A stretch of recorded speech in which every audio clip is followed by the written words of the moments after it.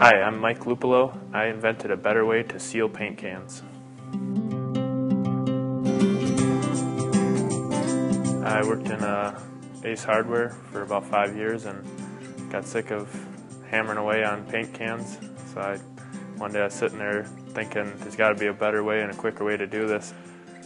I took advantage of a class I took and invented this project. The gist of the class is you have to invent something, and it has to be something you can market and sell. And I figured this is something you could really cheaply make. So I figured it's a pretty easy invention, but a pretty useful one too.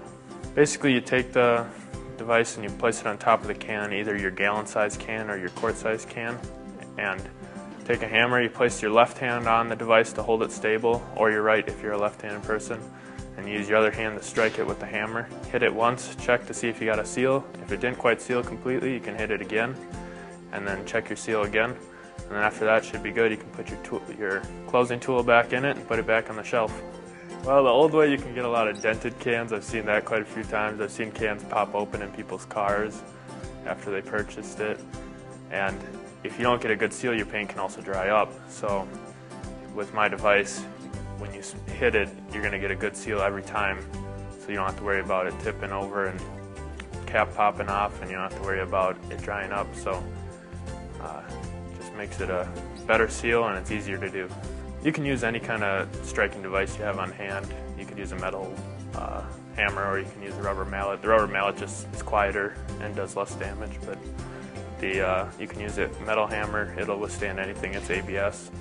For one, it could get rid of wasted paint cans, paint that's been tipped out or dried out.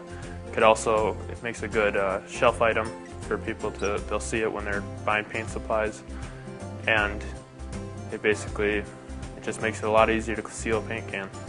Everybody needs one of these because people do a lot of painting, and if you're doing a project and you have cans and cans and cans, and you don't want to hit those with a hammer and dent them and wreck them. So this will alleviate some of your pain and frustration with smacking it with a hammer and getting a dented can and having to go get a new one or spilling paint, and basically it'll just make your painting project easier. Well, it's pretty exciting to get my first patent pending in.